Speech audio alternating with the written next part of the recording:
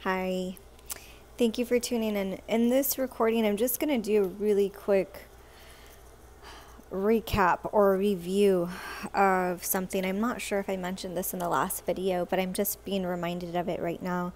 Is leaving the old behind and letting go of, toxic behavior patterns, thought forms, and energies that just no longer serve us. And this could be from people, places, things, thought forms, thought patterns, just the way of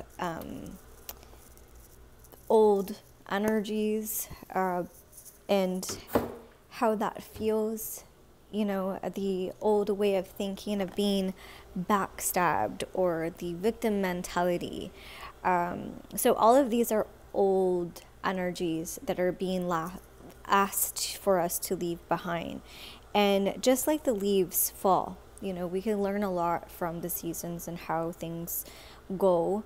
And when the leaves fall off, it is a beautiful way, an interpretation for us to see how the leaves turn colors, right? They see things, they start to change, and then they fall off. They let it go. They let go of the old leaves so new ones can come. But in that phase, there is an incubation phase. There is a phase where we have to integrate, some of the lessons that we've been learned. And when we are being asked for this unfolding, the letting go of the old people, places, and things, we're going to let go of this, and with love, of course. We don't want to hurt anyone's feelings. We don't want to we want to make sure everybody has everyone's best interest in mind when we're being asked to let go of things. That, like I said, this is people, places, everything.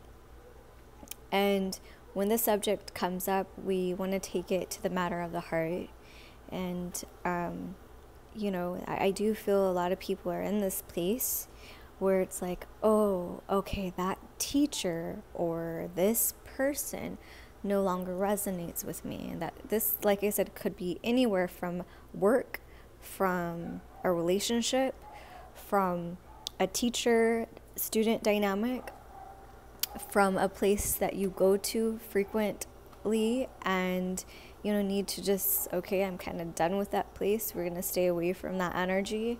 And it's just an old energy that you no longer resonate with. And that's all it simply is. There doesn't have to be any judgment. There doesn't have to be any drama about it or trying to figure it out, this and that. It's just, hey, it's done. It's played its course. And we're done with that, And if it is a relationship and you have to completely shut the door on that, okay, do it with love. Or if it's a relationship and you're wanting to step into new energy, how do you do that? How do you cultivate the new energy? Okay, this is how we used to do things, and we're no longer doing that anymore, and we're stepping into this new way of relating to each other. Okay, more of a letting go of the toxic patternings within the relationship dynamic, and trying to understand that both people have needs that are needing to be met. There's not just one person in the relationship, there's two people. Both people have needs that need to be met, and each person's needs are differently. And how can both people see each other fully within their full essence, with respect, with love, and in order for that relationship to grow. So there's a lot of different dynamics that you could be going through right now. Some, like I said, could be just ending something altogether, and some could just be stepping into the newness of what is being called for you. So lots of that. There's lots of that right now. So if it's your work, really step into that, or what needs to change in the work dynamic and the work field. And if you're being asked to step into a new avenue of work, we want to all take all of that into consideration. So I thought I would kind of recap on this particular subject. on what needs to be released and let go of, and how we go about this with the utmost respect and love for each other. And, ending things peacefully. You don't want to end things on a bad note, because we want good things to flow, and things to flow in a nice, energetic form, right? So if you end things abruptly with somebody, or you just kind of cut them off, that can cause and effect, the laws of the universe. That can cause some energies for you to have to deal with that are unnecessary.